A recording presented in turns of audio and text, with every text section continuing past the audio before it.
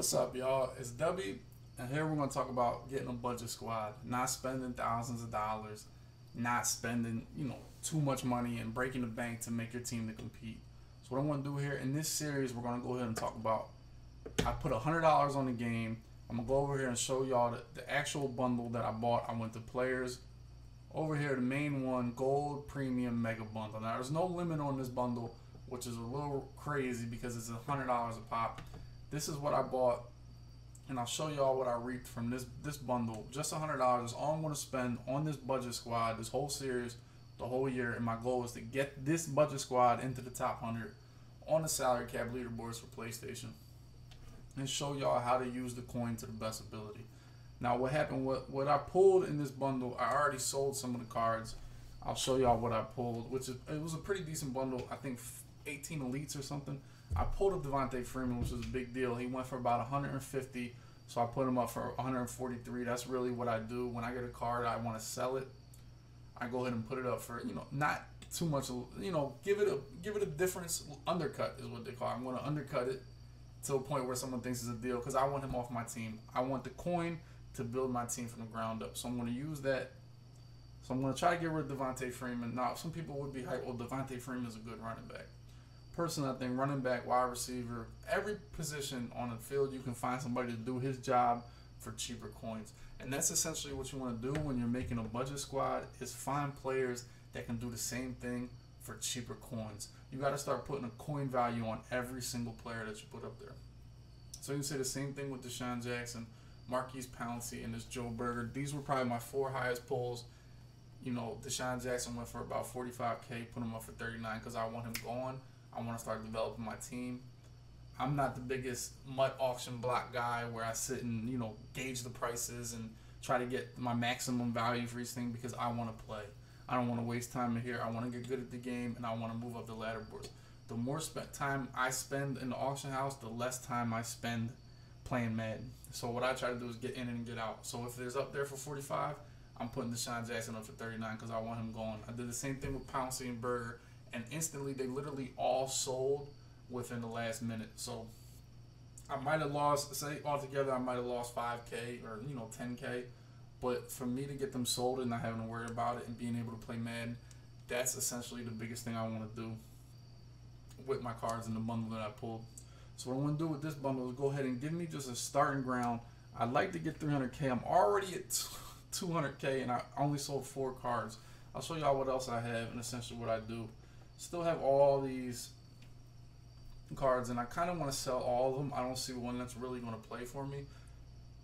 So what I want to do is find a quarterback, because when I'm starting a team, I've always felt, even in Mut, I'm talking Mut 25, man, the first Mut I played when nobody was playing it, and I was like, if I get a quarterback, I can play right now. I can compete with anybody if my quarterback doesn't cost me games. So essentially, when I've opened my first bundle, even on Xbox this year, I say I have to get a quarterback that doesn't screw me, that doesn't throw the ball to the popcorn man. So that's my whole goal in opening a bundle. Like I said, I put $100 on here, so I want to get an elite quarterback. Ideally, I'd like to get Aaron Rodgers. I know he's probably 600K. I'm not going to be able to get him, so I got to find somebody that's in between that I can use. So this is what I did. I went and when I get the cards, I'll see Larry Warford. Obviously, I'll hit L1, and I'll see how much he's going for. Okay, 33. So, like I said, I'm going to put, if he's 33, I'm going to put him up for 28. So people say, oh, he's a deal. You saw how many Larry Warfords. If I put him up for 32, he's not going to stand out. What's going to stand out is the fact that he's not 30K. He's 29. It's going to look a lot cheaper than 30. It's only a 1,000 coin difference, but it looks a whole lot cheaper. In any business, that's why they say $19.99. It looks a lot cheaper than $20. Even though it's not, but it just looks a lot cheaper. So that's technically what I do. Go ahead, we'll see how fast Larry Warford. Hopefully he sells before this video. And so all this out of that bundle wasn't bad. Devontae Freeman really saved me. Here we go, another 125. I want to put Morris Claiborne up for 20K because I want him gone. I don't know how many people are buying Morris Claiborne's right now. So we'll put him up for 20K. And ideally, once I get my quarterback, I can fill up any other position I can fill up with golds, I think, and compete. I tell my friends, even some people I played Madden with for years don't like Mut as much because you have to spend money. oh, I don't have Julio Jones, I don't have Khalil Mack, I don't have, Von Miller, I don't have Rod Woodson. I feel like you really can compete. You can't let that be an excuse to why you can't compete. You know, a lot of people are on the fence about how Mutt really is pay to play, but I feel like there's angles if you know the right players and you know the right system to go ahead and be able to still compete even though you're not spending $5,000. And that's essentially what this whole series is going to be about, how to get your team to a certain ability without spending buku bucks. So what I'm going to do here, I'm going to go ahead and sell all these cards, sell all these elites. The golds, what I do with the golds, I've asked Twitter, I've asked all you Mutt guys what to do with my golds. Some people say hold on to them, some people say sell them. And honestly, my binder on Xbox is at 1,300 cards, and I hate it because I don't want to go through it. So what I do, and people are going to they're going to kill me, but what I'm going to do is, some of these guys, Bradley Roby might go for 4K. Look, he's up here for, what's the cheapest? 6K. So I'll go ahead and put Bradley Roby. There's certain players, the high-end elites, you can go ahead and put up for what they're worth, and you do the same type of thing. So on and so forth. That's what I'll do. But when you get down to elites, like, Dustin, the kicker's pretty good. But DJ Hayden, let's see what DJ Hayden might be 3K.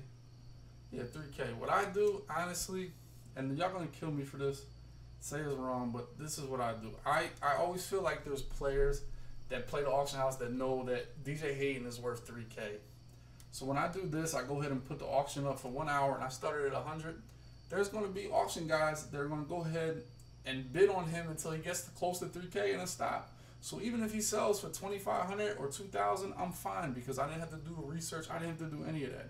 I'm going to go ahead and put 1 hour, no buy it now, and let people bid on him and let him go. So essentially, if he's worth 3K, and somebody buys him for 2, and I don't have to worry about it, do any research, I can do this with every player. I've always felt that way on Mutt, that there's people that know they know the auction house better than me.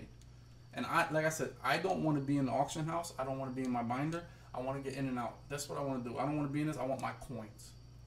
So that's what I do with stuff like this.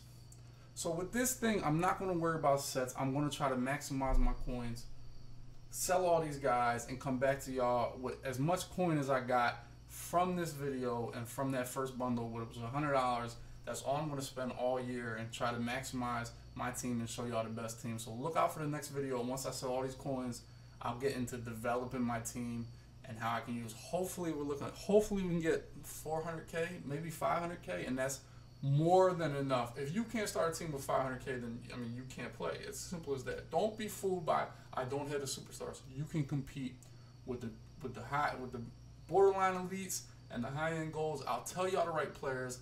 I'll tell y'all the right schemes and a way to maximize the players on your field and not have to spend buku bucks. So check out for the next videos. If y'all like this, hit the like button. Always hit the sub button. I really appreciate all the feedback I've been getting on YouTube. I've been working really hard to give y'all the knowledge that I know what makes me a good Madden player and essentially what makes me a good GM. And that's why we love Mutt, because you're not only are you the coach, the quarterback, the defensive coordinator, but now Mutt has made you the GM. And I'll show y'all what I know about the certain players and all that makes your team good and cheap.